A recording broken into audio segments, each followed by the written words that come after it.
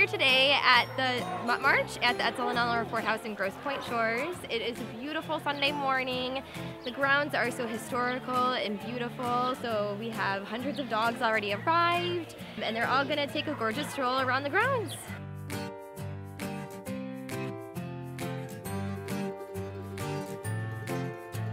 We felt it was important to walk in the Mutt March today because we wanted to raise money for the Humane Society to help out with the animals and make sure that they end up with loving, caring homes.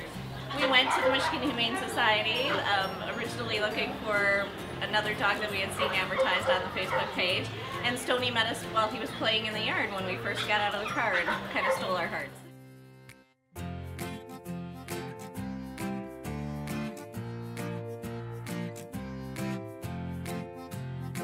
This is our first time walking at the Mutt March.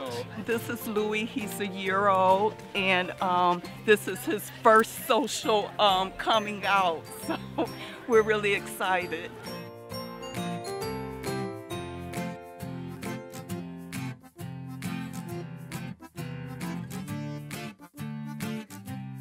This is Nala, she's a 4-year-old Chihuahua, and we're here walking at the Mutt March, having fun. I'm walking to support the Michigan Humane Society and everything they do for animals here in Michigan.